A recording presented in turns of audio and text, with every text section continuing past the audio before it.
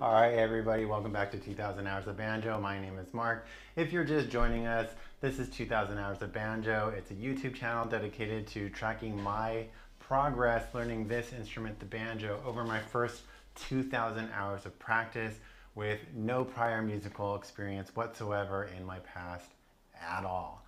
So what you saw in the beginning there was Boil Them Cabbage Down, a song that I've been working on for a very, very long time, since day one, basically.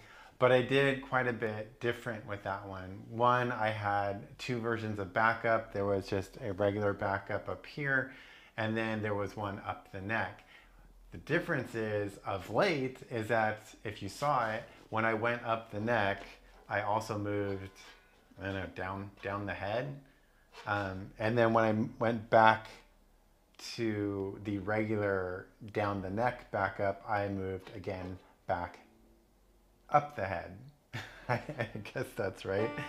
Anyway, so I've been working on moving that right hand across the head, up and down. I don't know if you can pick it up in the light here, but I definitely have two smudges where my fingers are planting or have been planting, and I'm starting to get more smudging up, which I guess is a good thing because I see a lot of good banjo players and it's just like completely worn out all the way. All the frosting on the head is worn off, up and down across the head. Something else also that I've been working on, and I didn't do it in that little rendition of Boil Them Cabbage Down, is not only am I trying to work up the head or down the head when I go up the neck,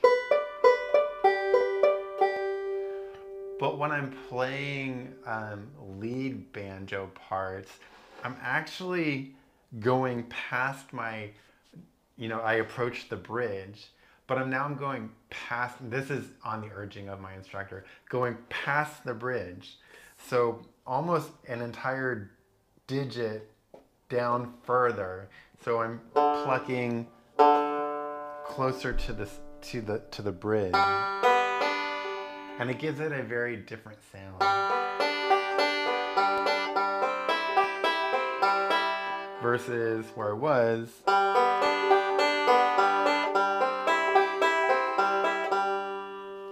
And I can totally tell the difference. Hopefully you can tell the difference too with my microphones. But it is a very different feel. Actually, getting the fingers back below the bridge, it honestly reminded me of this Seinfeld episode where Kramer, I think he's in the car with Newman, I'm not sure, but they're driving their car past the empty sign on their gas gauge, so past the E sign, and it's like a whole new world of driving experience when you're driving your car at such low gas or when the meter is below empty.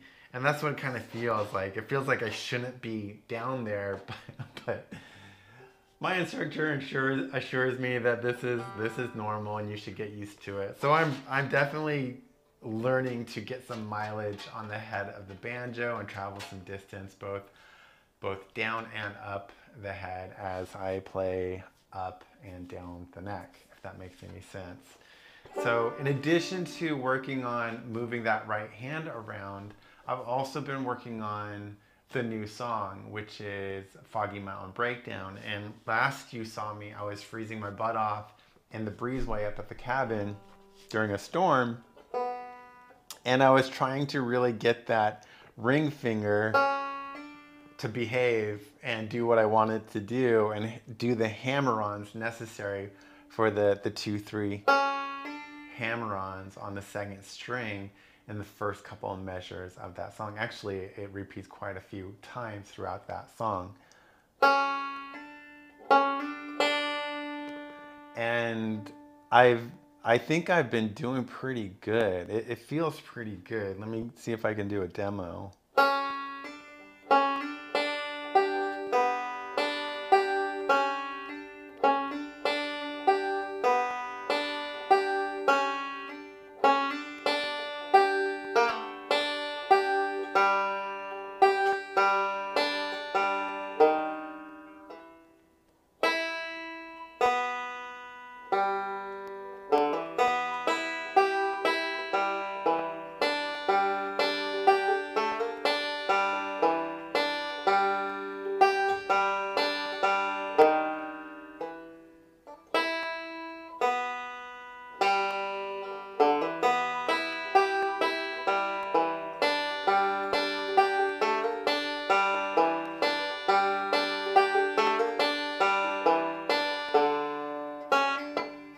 Oops.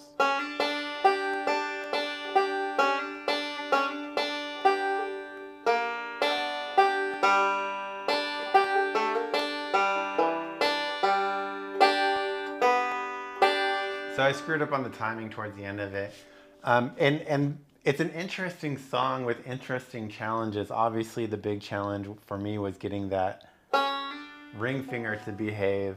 But the other thing is timing is very critical in this song. There are parts of the song that inherently I want to rush, and I shouldn't, where I want to play eighth notes when they're quarter notes, particularly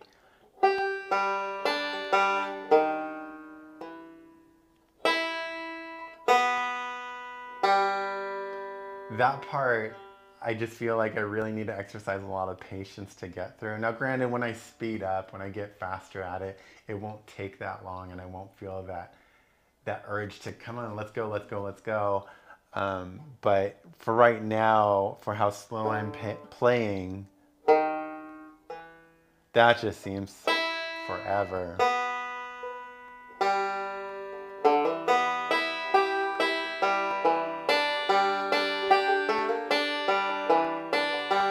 But that's a really neat song. I'm really, really liking it. That said, I've already kind of picked the next song that I want to learn after this one, and that's Wayfaring Stranger. This is going to be from Mike Hedding's collections of songs, his arrangements.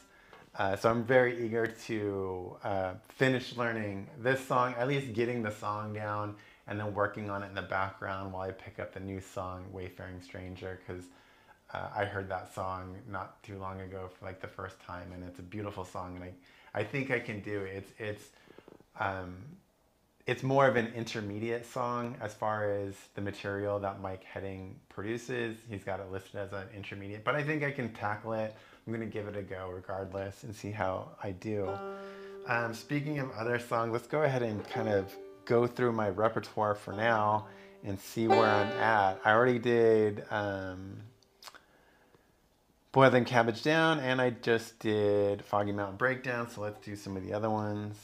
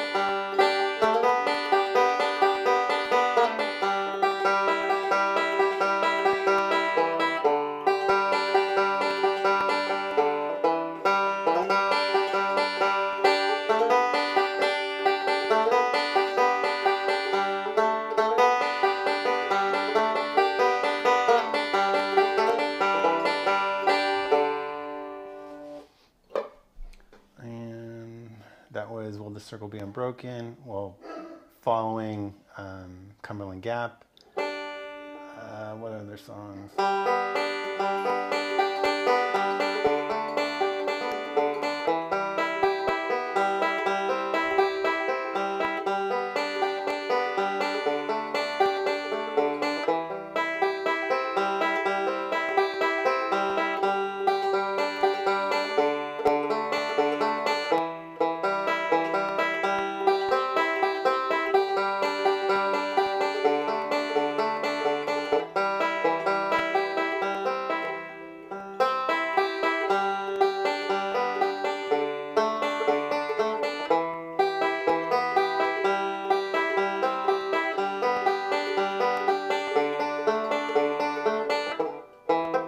Oof. Still having problems with that one.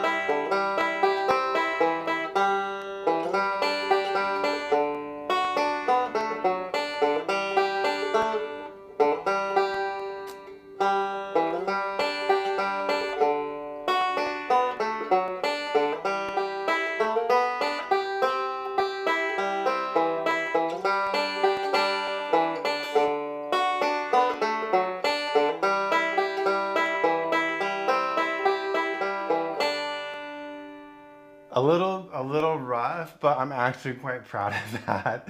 That last section has been really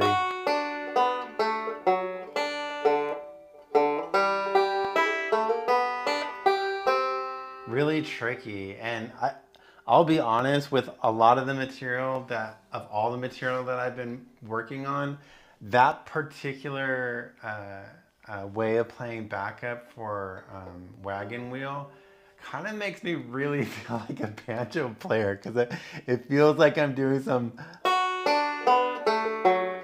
complex stuff, really moving my hand around.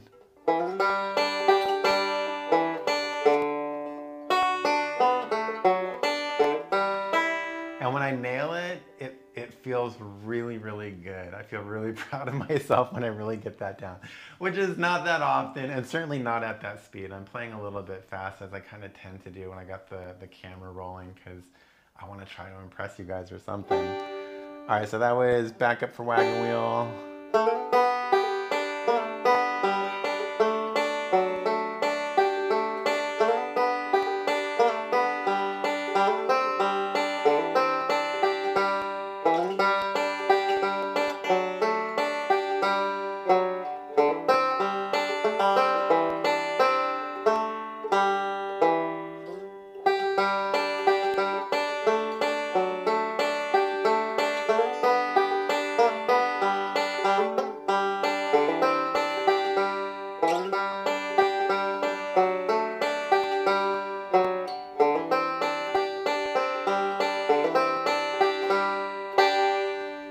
Not bad, a couple mistakes there. One of the things that I'm having a challenge with, this 3-2 pull off, which comes up often in a lot of songs. Trying to get that pull off snappy is really hard, especially in the context of the song. To really try to get it to snap, I feel like I have to start craning my wrist out, which I'm not wanting to do, because last time I started doing that, I ended up injuring myself.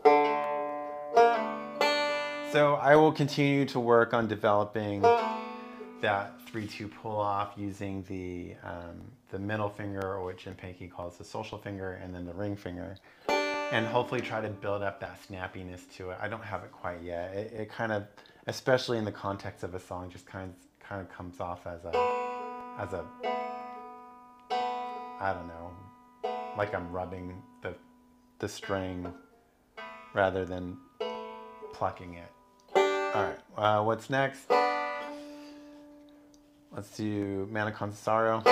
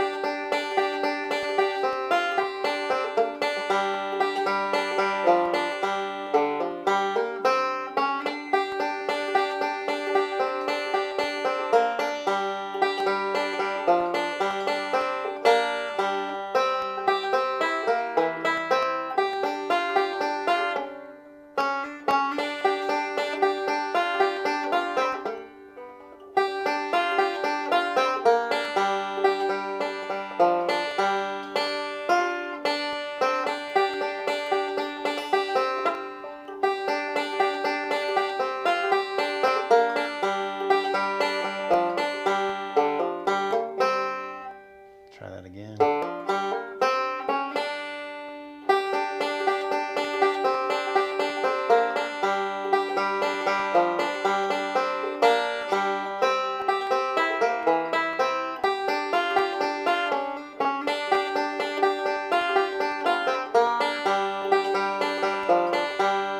Some parts better, some parts not so good. Still working on that one.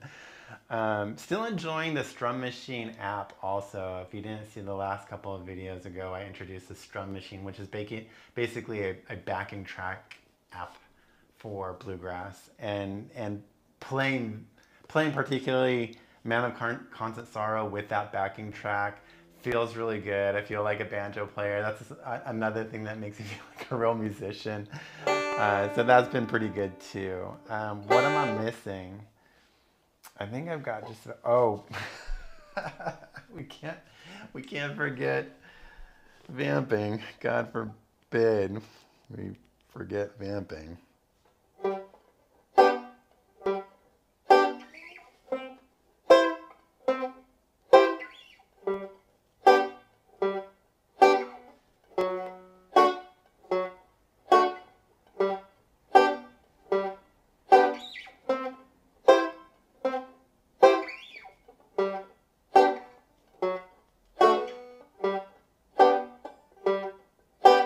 Not the cleanest ever, but it's slowly improving.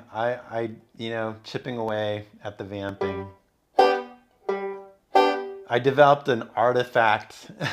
I'm calling it an artifact, where when I go from this chord shape to this chord shape, and then I go back again, I'm somehow picking up a string and making an accessory noise.